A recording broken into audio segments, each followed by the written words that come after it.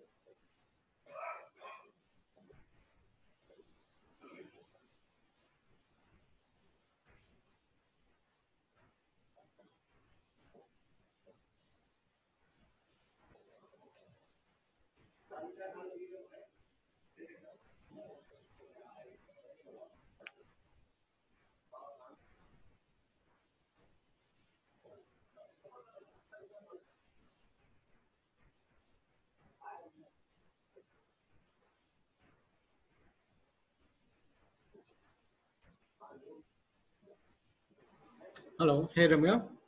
Hi, Deepak. So we can start at 12, right?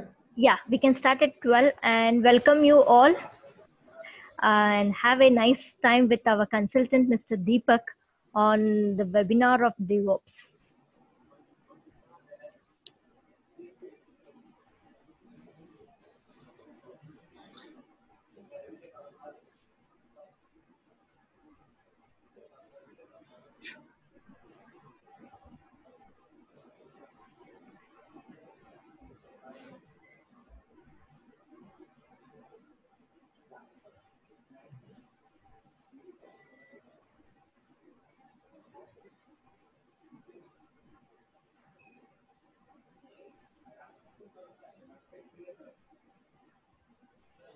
Hey, hi.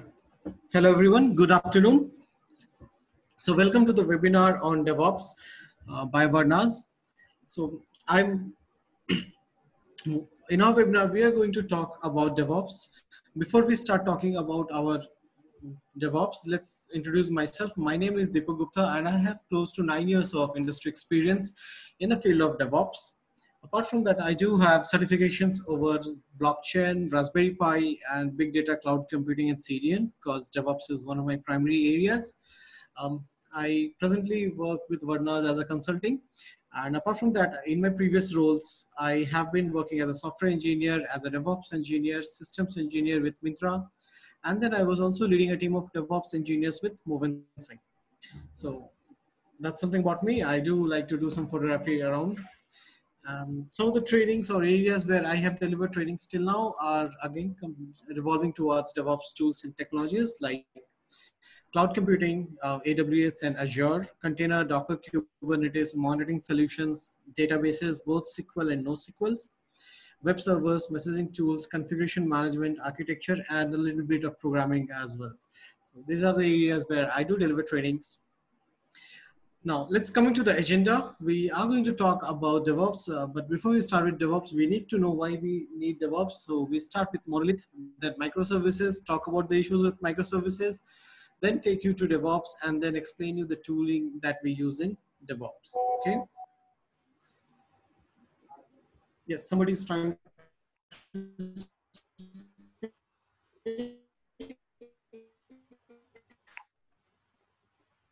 fine. So as I'm assuming most of us are from the software background, and we know that we all have been developing things year on year, new systems. Guys, someone's WhatsApp is working. Can you please be on mute? So we always have been finding better ways to build systems, learning from our mistakes, how to build systems more stable. And we have also seen scenarios or witnessed scenarios where new wave of technologies came, they ruled over the millennia for close to 3 years, and then a new wave of technology comes. For example, back in the year, say 2010, early 10 or sometime before that, Nginx came when it was a clear replacement for over Apache. And then big data came in the year 2010, 11, 12, and it was in a boom. Then 16 onwards, Golang came, and then sometime blockchain was there, but it didn't went through well. But then nowadays it's like Docker and Kubernetes are ruling the IT industry. So that's how a new wave comes and keeps changing the technology every 3-4 years. Now let's understand what's a monolith system before we start talking about microservices. A monolith system is basically a single tiered architecture where your entire application is interwoven into a single system. Your UI, your database, your IOPS, everything is designed on and deployed it on a single server. Now, when you deploy your things as a monolith system, obviously you have some pros, and the pros is that everything that you run is running into the same application. So it's easier to debug and manage. You can easily hook up new components, and plus there's always a performance advantage because if all your applications are deployed on a single machine, they are obviously using the shared memory, and which is faster. Plus the network latency is also not there in the case of monolith systems.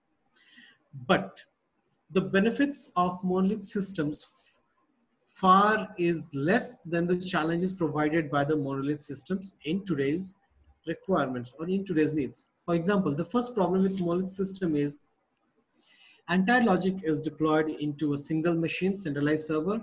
It's a clear single point of failure. What if the centralized server goes down? If it goes down, our entire website business goes down, right?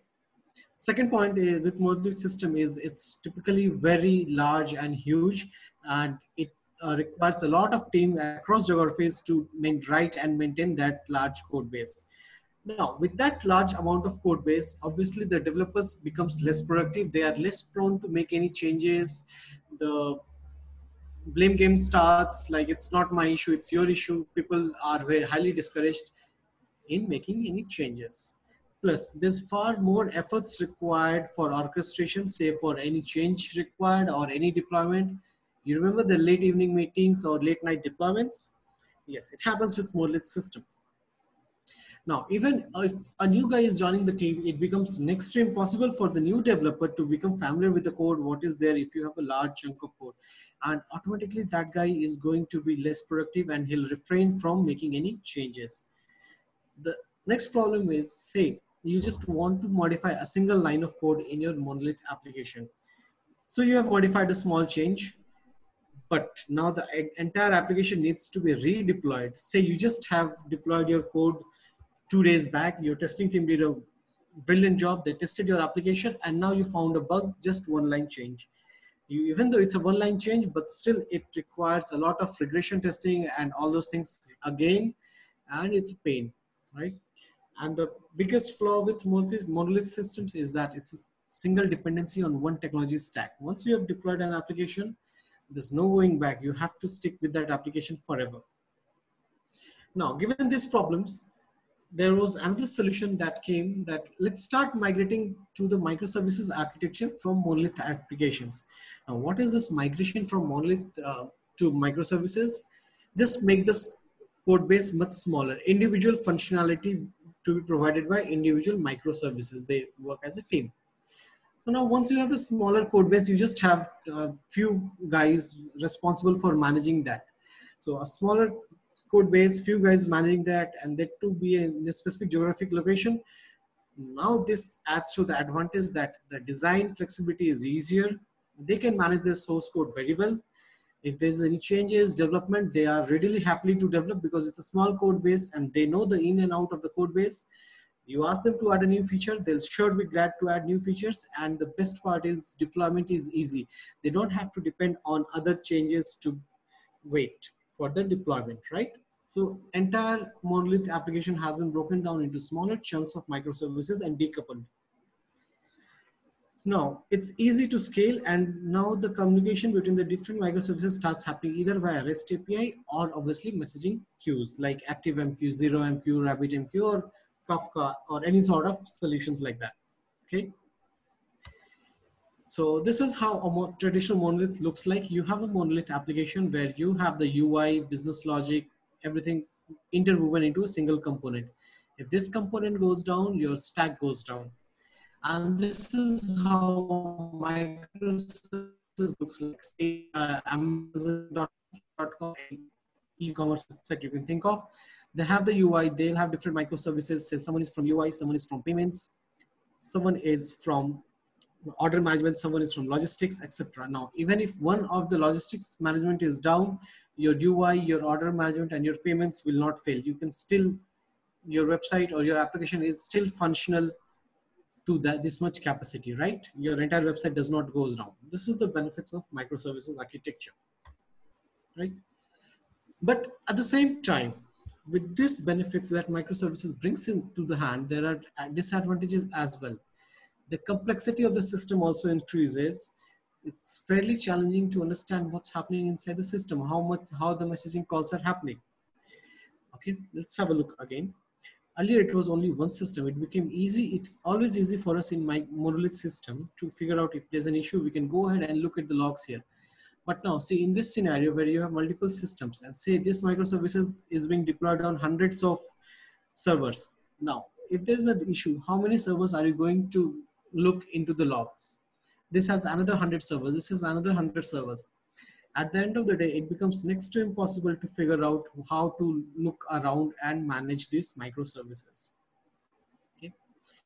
So this is the biggest downside. The challenges with microservices are how are you going to monitor the systems, especially with the advent of auto scaling where servers can come up when the load is too high, and by the time you wake up, the load has gone and the servers are also gone. How do you start monitoring those systems?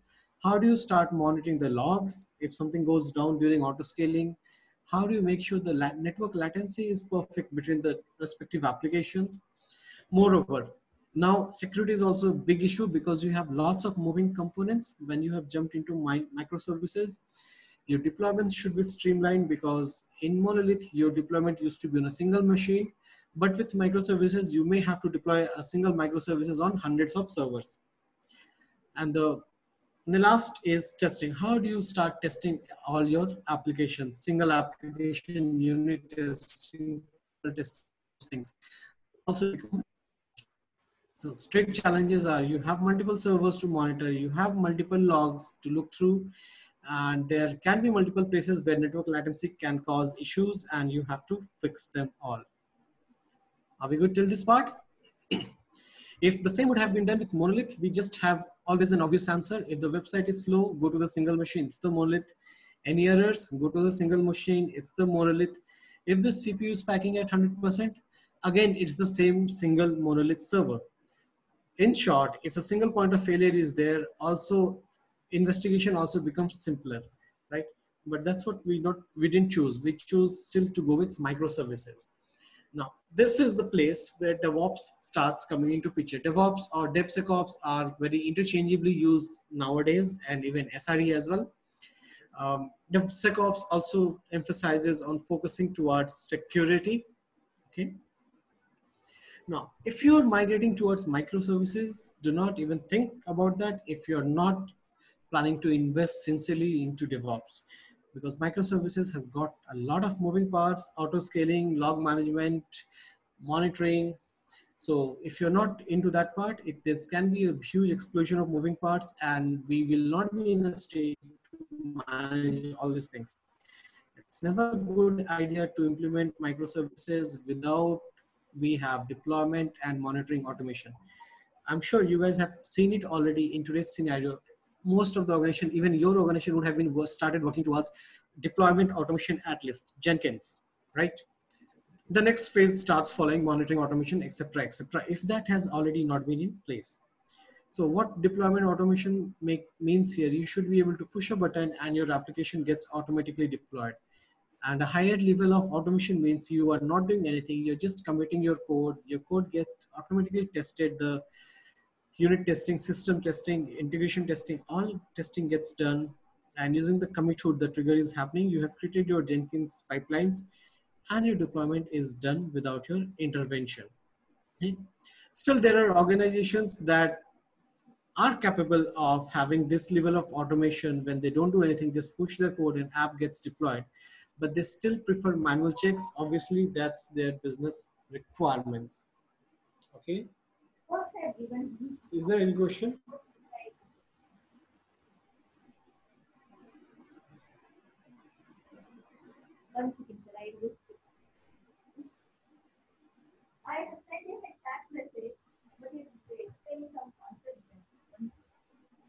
So guys, just one moment. I think there are certain questions.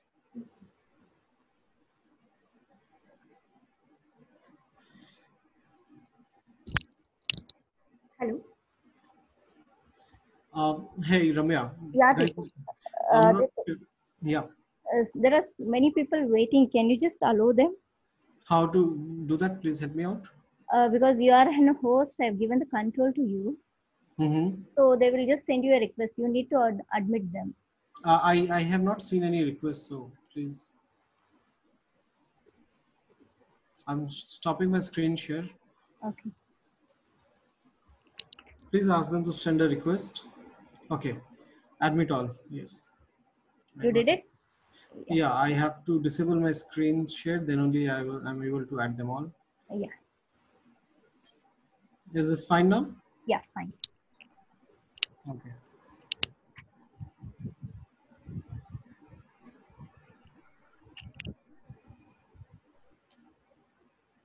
I'm sharing my screen again.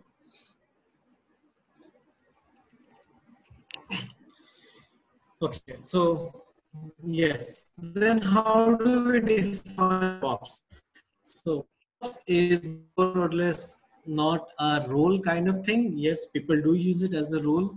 That's perfectly fine till some point of time. But nowadays the tradition is again changing and the role is being defined as SRE. So DevOps is more of a set of practices that you do, tooling practices. You have a set of concepts like how does networking works or how does your cloud infrastructure.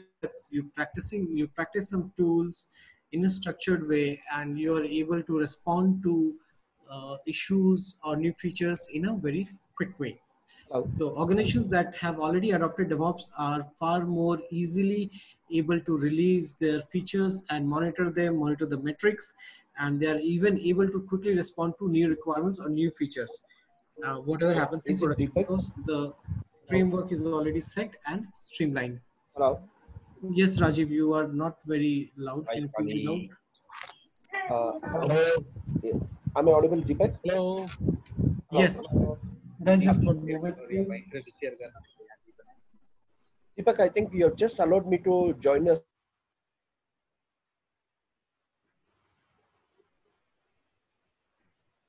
Repeat the session again. I guess repetition may be difficult at this point because we have started with DevOps right now only. Okay. The rest, everything was just introduction kind of thing. Okay. So, yes. So, Ramya, we are continuing from here. Yeah, it's okay. Yeah, sure. Okay. Fine. We are able to, with organizations who practice DevOps, are obviously able to respond quickly to new requirements, which is happening in production or new issues, because they already have the necessary infrastructure and their structures in place. So this is not what we call as DevOps when people are sitting at the area while few are firefighting for the issue. No, that's not what we call as DevOps. DevOps is what we call as a common mindset where everyone joins hands together to achieve a common goal. We don't say that it's your issue or it's our issue. Ideally, obviously, there is a barrier at some point of time, but generally we treat things as an organizational goal. So DevOps always talks about development plus operations, where if you are a development guy, developer, you have a basic understanding of operations and you write your code have with understanding the issues that your application can have when deployed to production, while operations guys will provide the feedback to the developers as well that yes, these are the feedbacks how the code runs in production. You can try using such certain patterns or certain techniques. Now, once this cooperation starts happening between the development and the operations team, the final result will be an organization which has people working towards a common goal. And then the organization is leading to success. Okay. Now, DevOps is mostly towards business values. It's obviously meant to increase your production flow by reducing friction between the teams. No more firefighting or emails that it's your issue, it's not my issue. You reduce the friction, you figure out, okay, it's our issue, let's figure it out. This is my area, I think I fixed it. Maybe you need to have a look and fix it, and I'll support you. So it's more kind of reducing in friction, and because of reduced friction, the risk reduces with your product, and your product quality increases because both the parties, the dev and the operations, are aware about what's happening, right? Now, this DevOps also follows certain process like agile practices, the standard that we were always using. With agile practices, they define their work, then continuous integration. They figure out how to integrate their code and how to release it in an automated fashion, and that is release automation. And once the release has been done, how do you start testing it? That is functional unit testing and system integration testing. And once the testing has been done, how do you deploy it to the production? And after deploying it to the production, have a general feedback mechanism and figure out how your service is working and infrastructure is working using some monitoring solutions. Everyone good till this part? Uh, Hi, this is Babu. I just had one doubt. As a developer, I'm developing the code. Then immediately Yeah, after bro. review. Yeah, after review, I'm just checking Mhm. the code. So it is going to RM team. They're going to make the build, right? So I try to understand how it is interacting with the operations, because you in Yeah. the earlier slide you showed development plus operations, right? So I'm clear with the development process and a release process, but I'm a bit not clear with the operations side, how it is handshaking with the DevOps. If you possibly, is it possible to give one example to understand from my end? I'm giving you an example. Have you Yeah. implemented circuit breakers? No. I'm basically I'm not a developer actually. No, So I no. tried. Developers implement circuit breakers. It's a timeout mechanism. When you're trying to make a call to a REST API, Okay. you have to wait for a certain time. If the API does not respond to you within 5 seconds, 3 seconds, then you return a 404 error, Yeah. right? Yeah. Yes. Right. Yes. Yes. Yeah. So this is one of the very basic examples how you start looking at it from the production scenario as well. So you don't keep on waiting forever for the calling API that you have called to respond. Okay. Right, this is one thing. Then you also have to think about scalability, how things work, or if you have a team where you sit down with your deployment guys, okay, how is the deployment streamlined, how it should be working, or is your application able to take care of dependencies all by itself or not? Okay. Okay. It's more of a release activity, right? Release and deployment activity, right? Yes, see that is the boundary between developments and the operations. That is the boundary where both hands meet, Okay. Okay. mostly towards the test integration, release automation, and some part of testing.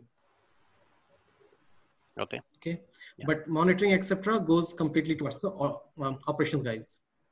Okay. Okay, while coding is development, monitoring is operations. In the bid, this is the boundaries, CI/CD pipeline and release automations where both developers and operations meet. Okay. Okay, now some of the tools that are present in the market which we use for our DevOps are not limited to these tools. These tools are obviously and free open source tools. There are enterprise grade tools that maybe your organization is using. Again, it depends on your business use case, but the de facto industry standards in open source world for monitoring are Nagios, Zabbix. These two are the biggest players in the monitoring world. Then we do have Isinga, Sensu, Cacti, Datadog, etc. For configuration management, that we'll talk in some time. It's Ansible is one of the de facto standard nowadays. Although Puppet and Chef have their own places in scalability, and SaltStack as well is coming good. Then we have SQL databases like SQL and SQL. There's nothing that we don't know in this part. We have been using this for quite a long time. Apart from that, we have Microsoft SQL and SQLite as well. So the NoSQL data stores that are very much famous in the world of DevOps is Cassandra, MongoDB, DynamoDB, and Cosmos DB. RhythmDB was a bit famous, but then it's slowly coming down and lose its charm. So Cassandra is still taking the place, and Mongo is also doing great. Build and release, I'm very sure most of you are already working with Jenkins. Jenkins is the de facto, around 90% of the industries are working with Jenkins. Others also use Circle CI, while Oracle is providing with Hudson. Then apart from that, we have cloud-based services like AWS, Azure, Google Cloud, Linode, DigitalOcean. They provide the cloud infrastructure. And then we have platforms that organizations use to deploy their own virtual machines or infrastructure like OpenStack. Developers, sysadmins, or DevOps like us, we use Vagrant on our local machines to spin up virtual machines. And we do use Heroku to test our applications, sometimes free of cost. Docker is used for containerization that I'm going to explain you in some time.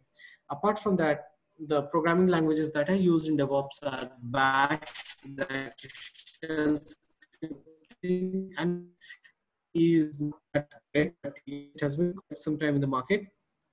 And log management, Elasticsearch, and Solar are the de facto standards. Scribe was a solution developed by Facebook, but has now become obsolete since 2012.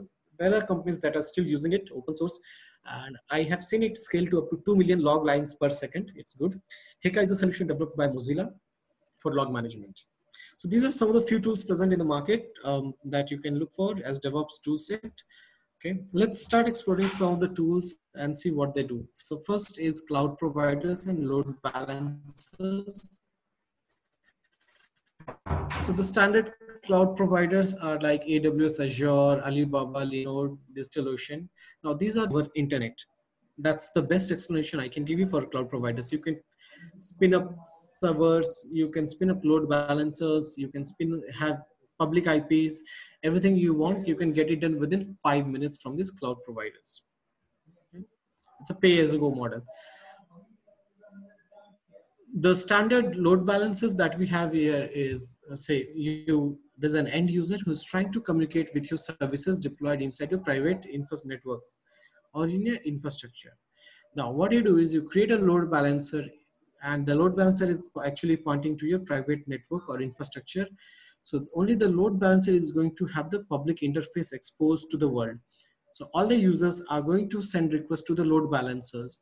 The load balancer will be managed obviously by your cloud providers, okay? And the load balancer is responsible for routing this request to the servers behind your load balancer in a defined algorithm, round robin, weighted, or whatever way you define, okay? So that's about load balancers. Let's start talking about Git. When we start talking about development, everything starts from the Git. Because Git is a version control system. Guys, am I audible at your end? Hello? Yeah. Hello? Yes, yes, yes.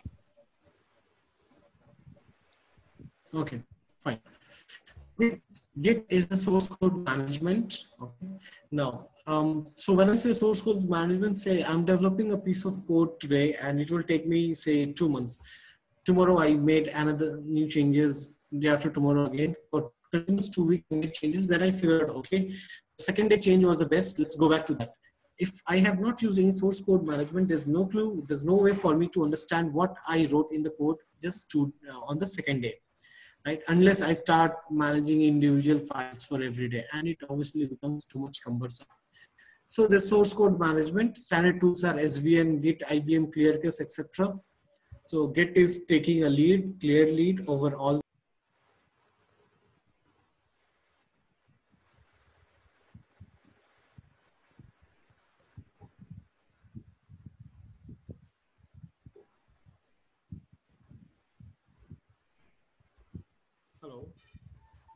Hello. Ramya, you're there? Yes, sir, I'm there. Ramya, I think he has lost the connection. No, I'm here. Deepak is there. Oh, Deepak is there. Okay. Okay. From where did you miss? No, the screen is not shared, I think, or is it shared? No. No, we are not able to see it. We're not able to see, and I think you are not the host now. Ramya, you have to transfer the rights to Deepak. Yes, sir. 1 second. Yeah.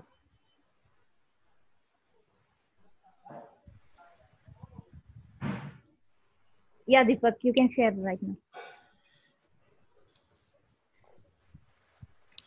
One moment.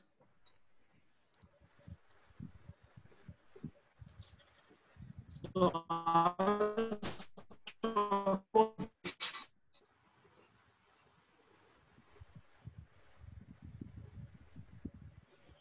Hey Ramya, is it fine now? Yeah.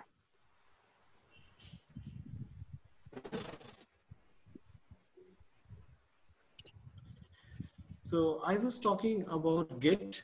So the Git is a source code management tool. It's a replacement for ClearCase and SVN because it is fast. So to understand about Git, there is a book that you can always refer or try to refer with Google. We're going to give you an overview of Git. Function or SVN is good, but Git is still better because you can commit as much as you want because you always have a local copy. So, and in Git, everything is distributed. I'll show you in the diagram next. Branching is very cheap in Git. You can create as much branches as you want. You can admit as much branches as you want. That's perfectly fine. Your Git is fast. Your data is always secured by some checksum, and you can always figure out the history. Let's see how it works. Git works in a distributed control system, and it's an open source solution.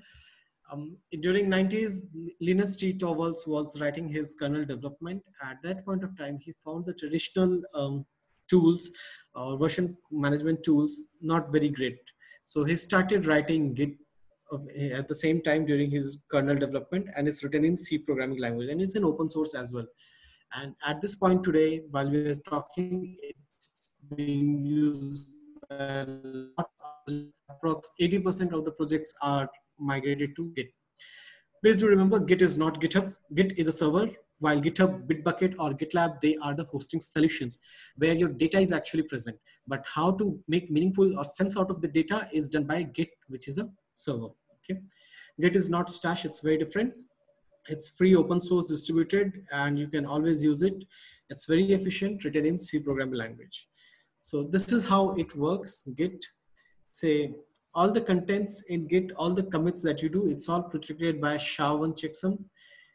The history in Git are always managed by keeping relations. Okay, this is the relation. This is where some new changes were made, some new changes made, and then it was merged here. So this is how the merge history is being taken care. And Git is very fast because Git uses snapshots and not differences. Very important.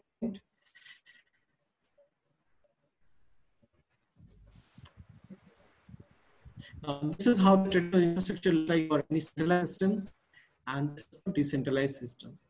In centralized systems, your commit always goes to your centralized server. If this server is down, you cannot continue your work. But with Git, every user has their own local server. Now, every guy has their own copy and they can continue working even if the centralized server is down for some time or whatever it is. So once the work is done and the centralized server is back, they can again push the changes to the centralized server and others can take the pull. So essentially your work never stops with Git.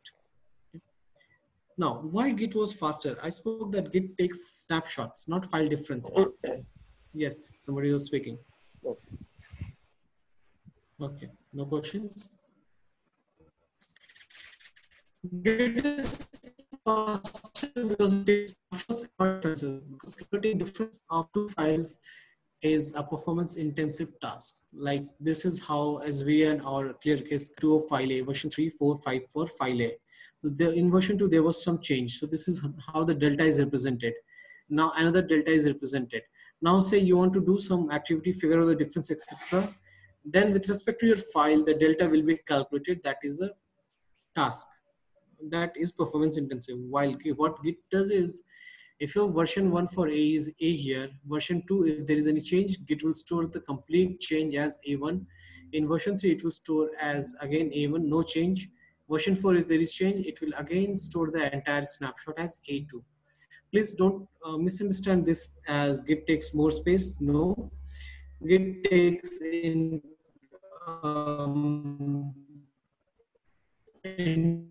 algorithm even okay, that's why Git is faster, and this is how Git stores things in it. That's all about Git. Let's start talking about Jenkins. Okay, now Jenkins, as we all know, is a continuous integration tool. It's completely written in Java. It's one of the de facto standards in the industry today for CI/CD, continuous integration and continuous deployment. So Jenkins was actually always a part of Hudson. It was running free of source. So after Hudson was acquired by Oracle, there was a dispute about the releases between Oracle and the actual Jenkins developers. So the developers took a fork of open source Hudson and created their own product called as Jenkins. So today we have two products: Hudson provided by Oracle, not free of cost, and Jenkins provided as open source, free of cost. So it's a server-based system. It's where your application is running as part of serverless container. You run it in Tomcat, Jetty, it's your choice. So the Jenkins can monitor execution of your jobs. The jobs can be of deployment of your application, doing some cron jobs, any batch activity, database migration, backups, or anything. Jenkins can take care of that and manage as well. So let's say have a look at what is continuous integration, continuous delivery, and continuous deployment. Okay. Now, when you write, say, your Java code, you do a build. From that build, you get your artifact, say jar or a var. Now that jar or var automatically gets tested, and unit test is done. Unit test, after that, it's automatically deployed to staging, and then automated acceptance test is done on your application or artifact, that is jar or a var. This is what we call as continuous integration. Now, the continuous integration plus deployment to production in a manual phase is called as continuous delivery. Now, continuous delivery, when achieved via automation, is called as continuous deployment. So now we understand what is continuous integration, what is continuous delivery, and what is continuous deployment. So let's see why we need Jenkins again, because the world is distributed one. Our systems are not a single monolith system now. We have a lot of systems, 100 servers, remember? Now, with those 100 servers, we may want to deploy it only on the first 25 servers and monitor how it works and gather the feedback and then deploy it to the next 25 and gradually deploy. All these things can be achieved using Jenkins, plus obviously some sort of configuration management tools. Okay. So this is how the entire flow works. A developer is working on his machine. His code works very good. He pushes the code to the repository, say Git or Microsoft DFS.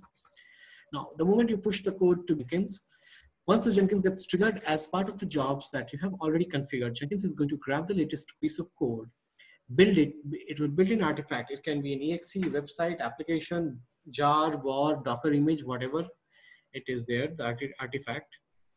And then it will run test on your artifact that can comprise of NUnit and Gradle, anything else. Then it will deploy and push to live server. And once your application gets deployed to the live server, your customer can start using it and he'll start reporting the feedback. And the feedback again will be passed to the developers and the operations guys. Okay, this is how the application is working. Some more changes needs to be done, right? This is how Jenkins is going to fit into our. That one thing that we should understand before we start Jenkins and source code management is that Jenkins and configuration management tools like Chef, Puppet, Ansible, or Salt, they go hand in hand. They cannot be separate things because you always need to have consistent environments. Jenkins is going to run the jobs for you, but Jenkins does not have the capability to manage servers by its own. It needs to use some kind of configuration management tools that we are going to talk next. Okay. So let's see that. We're going to talk about Ansible as the configuration management tool. So this is how a typical day looks like for a DevOps or a sysadmin. Okay. Someone says something is not working. Someone says license failed. Someone says unexpected error with his applications. Someone says I cannot deploy my application because certain user not found, somewhere password is wrong, it has to be reset, some application is not installed. So a developer, a DevOps or a SRE or a sysadmin has to 10 things a day, which manually is possible. If it's dedicated, you can also 50 servers manually. But if you say 5,000 servers a day, no one can do. We need to have certain sort of automated mechanisms.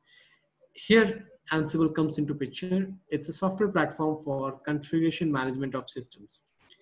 Other systems similar to Ansible are Chef, Puppet, SaltStack, etc. that manage systems, that can manage thousands of systems, create users there, install some applications, and do a lot of things. So Ansible is agentless. It does not require any external software. Ansible is secure because it uses SSH. Ansible is scalable because it just uses SSH, nothing else. And the best part about Ansible is it's very easy to learn.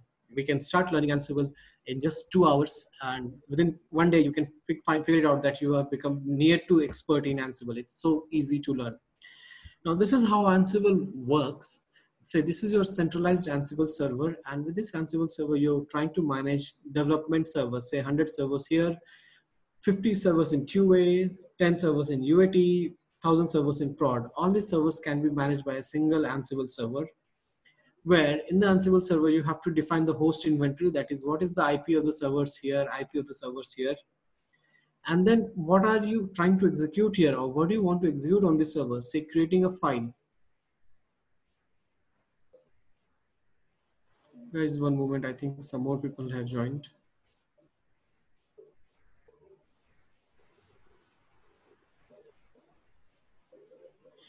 So, okay.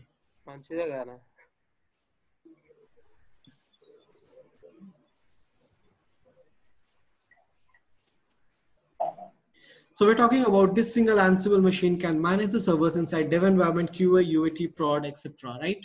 So they can manage this by providing the host IP address details of these machines here, servers here, and the servers in UAT and the servers in prod as well.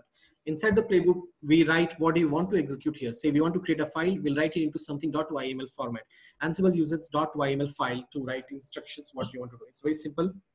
Now, what we do with Ansible, we can do package installations. We can execute shell commands on a lot of remote machines, say 100 machines at some time. We can install or update softwares. We can manage systems. We can do a Git clone of our repository. We can start, stop, restart services, and a lot more things we can do with Ansible. In short, we can automate all the things. So that's all about Ansible. Any questions with respect to Ansible or its functionality? And then I'm going to talk about Docker and Kubernetes. Okay, the standard problem across all organizations, the software works on my machine, but does not work on your machine. It works locally, but it does not work in a testing environment. It works locally, but it does not work in the production environment. And there's a lot of heated email exchange and never ending arguments. The developer is blamed and whatnot. The operations guy is blamed and the friction increases. How many of you have seen this? We can write it on the chat, right? So this is a common scenario. Let's see how the VM works, and then I'll talk about how the containers work and what are the containers. VMs are essentially virtual machines. They work on hardware. So this is your base hardware or whatever server you have, on top of which you install operating systems like Windows or Linux or kernel. Then you have a hypervisor like VMware Workstations or Oracle VirtualBox. And then finally you start running your virtual machines. And inside your virtual machines, you are deploying your applications, correct? But the problem with this approach is the virtual machines themselves will need a minimum of 2 GB RAM because the guest OS also needs to run, correct? So we are wasting 2 GB minimum on these things, and plus it's huge resource constraint. The same when we do with containers. So you have a server, you have a single host operating system. On host operating system, you install Docker, just like you install JVM, and on top of JVM, the applications run. Similarly, there's a Docker engine running. On top of this Docker engine, there are multiple containers running. The difference between the VM and this Docker approach is these containers do not have their own kernel. In fact, they utilize the same host operating system kernel.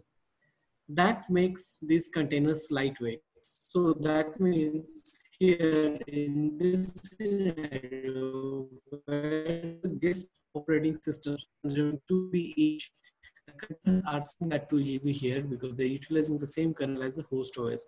And that is why containers become lightweight. It's more or less the same as VMs, except that the architecture wise containers use the host OS kernels and hence they become lightweight. Plus, containers can be deployed on physical machines or virtual machines. They don't actually need the actual hardware. They are a virtualization at the process level. So this is how Docker containers runs. Say you have a system or you have an operating system on a VM or a physical server where you're deploying your application 1, you're deploying your application 2, you're deploying your service 1, SVC 1, and you're deploying your service 2. All these are running on top of this Docker process. So any other guy can reach these applications and say this is a UI, they can access the UI, work with the application, and you're not wasting resources with Docker. And the best part is it works on my system, it does not work on your system, gets resolved, because in the world of Docker, our developer, once his code is working fine, he'll create an image. The image can be thought of a template. Okay. Now, on that specific, they can run multiple containers like this, app 1, app 2. Think of the old days when we used to have a Windows disk image, and say from the same Windows 98 or Windows 2000 disk, we used to install it on so many systems, the same single disk, but we are running so many systems from the same disk. Similar way, a developer will create an image, and the same image can be used to create multiple containers. And if the image created by developers works fine on his system, it is bound to work fine on the production or in the dev or pre-prod environment as well, because the container takes care of all its dependencies. Okay, that's the problem Docker is trying to solve. And how Docker works? Docker works something like this. A developer is going to create an image system. Okay, there's a container. From the container, once he's verified, he's going to create an image, and he's going to push this image to some registry. Just like we push our code to some repository like GitHub or Bitbucket, Docker has called it as registry. So these registries are like on-premises Docker trusted or hosted Docker registry, or Docker Hub, Azure Container Registry, and many more available. Just like we have Bitbucket, GitLab, etc. Docker also has registry. Now, once the Docker image has been pushed to registry, a testing team can pull the image from the registry and start running containers from them, and it will work. Any questions here? Okay, let's rethink Docker in a very beautiful manner. Somewhere on the internet is explained as explain Docker to me as I'm a 5-year-old. So think of Docker images as blueprints. For example, from the Docker images, you can create cows. Okay. Now Docker daemon is like of a coral where the cows can run. Okay. Now Docker Swarm or Kubernetes is like a shepherd or a rancher who is going to manage the cows.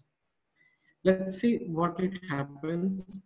From the Docker image, we create many Docker containers. Think of the cows, okay?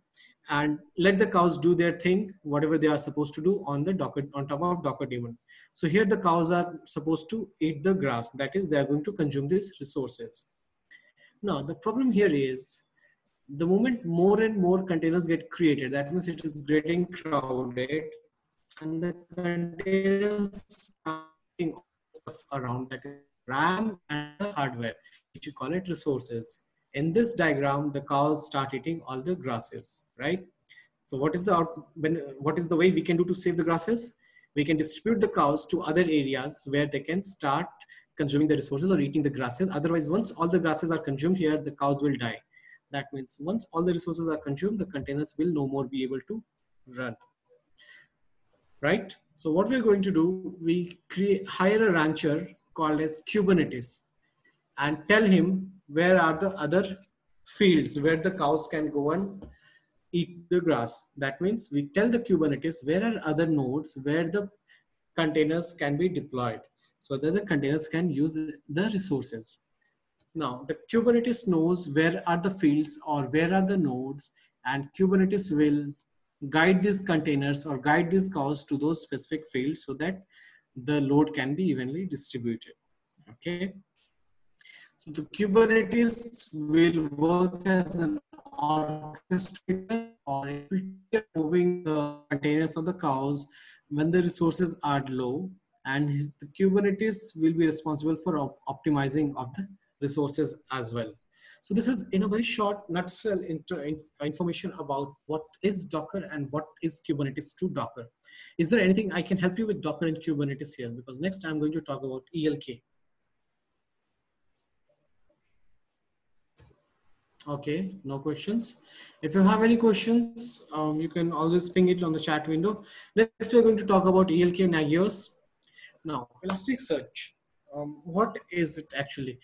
It's a search and analytics engine. So that means we can search something on the logs. Say you try to put an order on Amazon.com at say 8 p.m. 8 p.m. is the peak time in Amazon.com, and they have done auto scaling. So that means they have provisioned additional 50 servers. They already had 100. They provisioned additional 50 servers. Now, when you placed an order, your order got served by server number 121. That means the new server. Now, your order failed, somewhere happened, and your order failed, and your amount has been deducted. Now, you raise a complaint to Amazon. But by the time you raise a complaint, the server was stopped because I have no figure out. So here Elasticsearch comes into picture.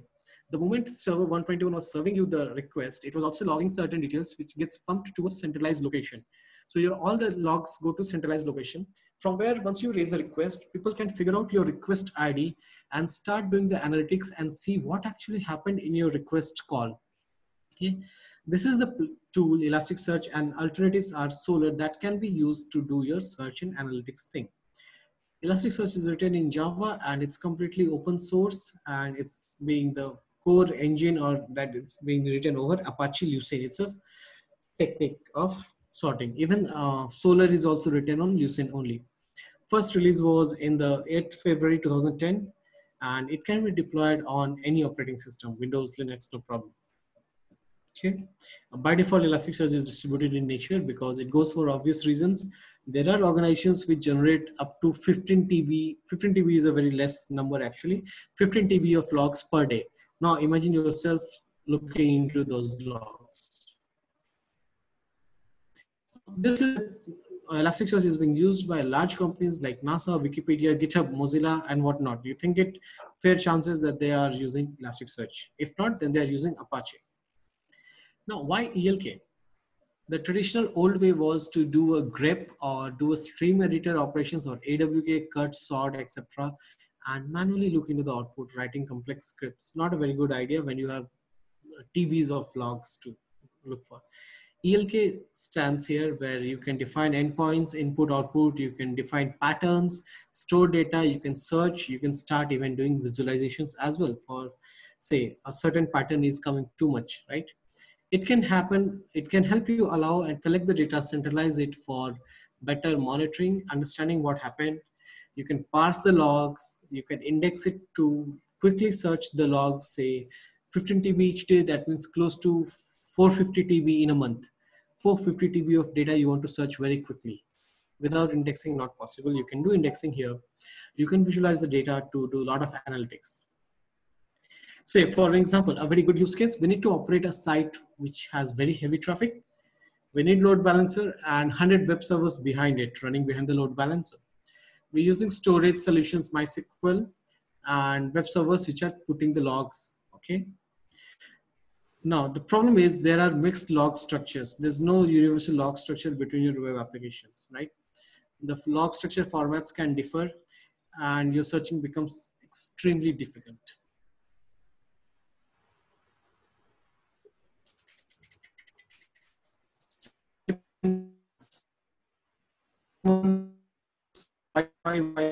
MMDD, someone can use DD, MM, YY, actions based on time. Log locations and access. Sometimes the logs that you are interested into can be on different machines and on different locations.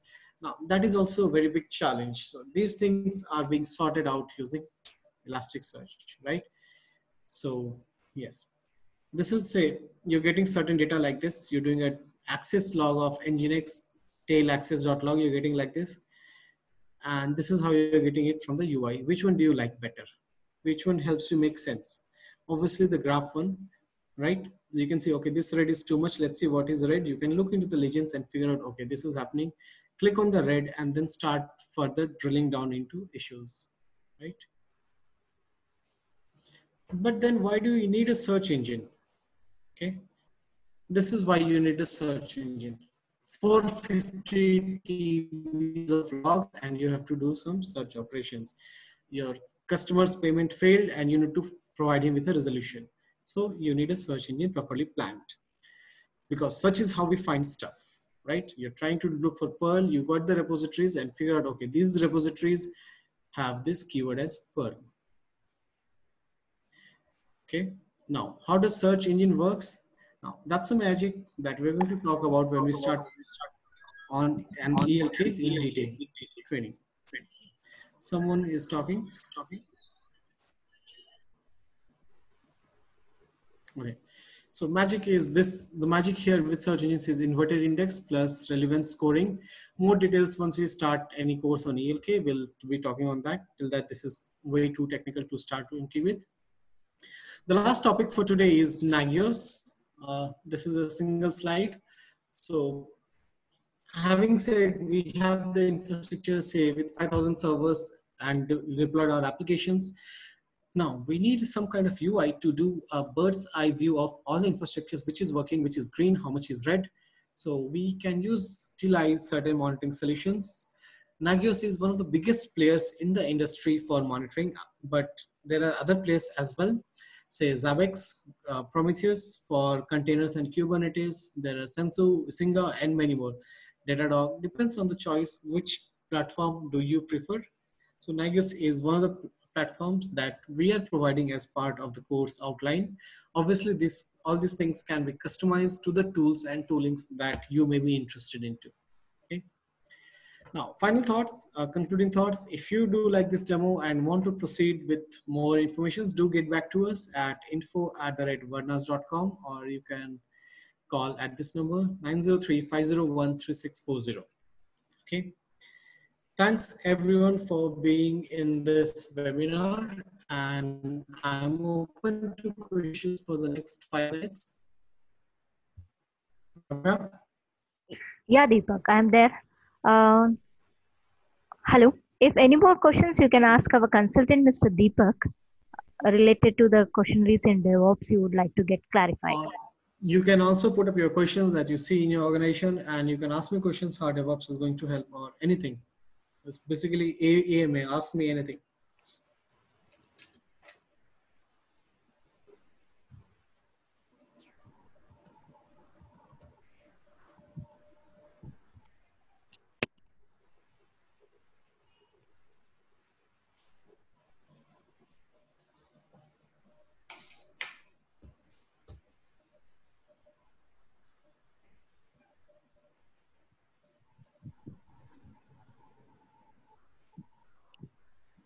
I think I got something on the chat.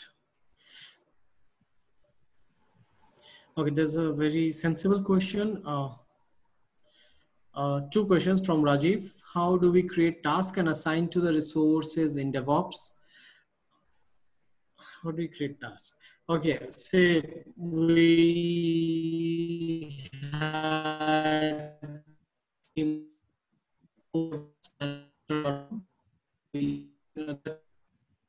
via Jira. Okay, priority tickets obviously we used to solve without Jira and later create a task for that. Now the tasks when used to get created, we every day used to have a 15-minute stand up and decide what are the tasks, what is happening in the infrastructure, what can be done. And based on the availability and work-wise, we used to divide it across multiple team members. And if there's a new team member who is new to DevOps or who's learning, he used to be under shadow of, say, for 1 to 3 months, depending on his comfort. I hope this helps you, Rajiv. Okay. Okay, then there's a question from Anadi. While you talked about various tools, how will you divide the time of the course for these modules? Anadi, there are basic divisions. Like the day one, we start with, it's a 5-day course, generic that we do. It comprises of Git, Docker, Kubernetes, Jenkins, Selenium, and Nagios over the period of 5 days. Okay. If you need more details, just let Ramya know. We can send you the course outline. How do track change management? I'm not very clear, Rajiv. What is this? How do track the change management? Okay. Please suggest the best continuous integration tool by Prashant Raj. Um, Nothing beats Jenkins. It's the de facto standard. It's a golden rule. If you're new to that, go with the industry standard. And once you start getting comfortable, and then you start looking out if you still need to look out or not. Okay. Any more questions you have? Like if the task is transferred to another resource and the progress evaluation. Okay. There's a question from Rajiv. If the task is transferred to another resource and the progress evaluation, that can be with respect to your management, because every task has got a major challenge part. Most of it will be honeypot. There would be one challenging part if that is completed or not. That is something that goes deep down to management part. Okay. There's a question from Prashant Raj. How about CI tools? I think the CI tools we spoke, it was Jenkins, Sagal CI. Why? Do you think it's a challenge with Jenkins, Prashant?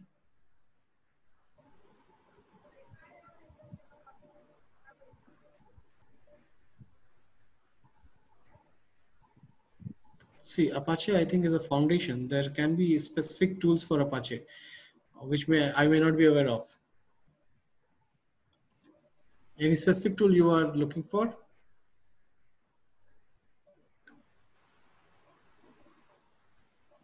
I'm not aware about Apache Gump. There may be tools, many tools in the market, but the point is what fits your business requirement, right?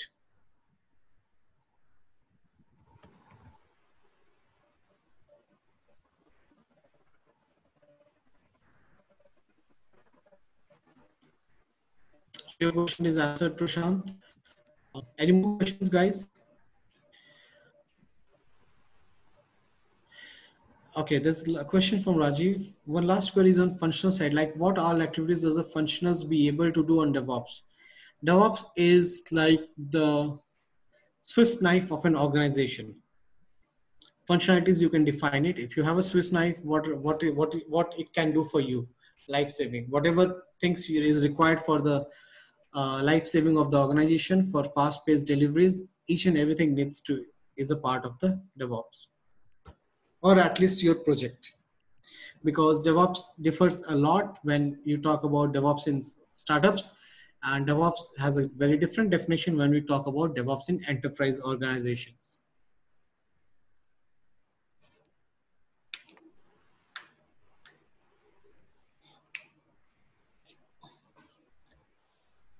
And then guys, as promised, it's one and it's time we close the session. Ramya, it's over to you. You can take the control and Yeah, thank you, Deepak.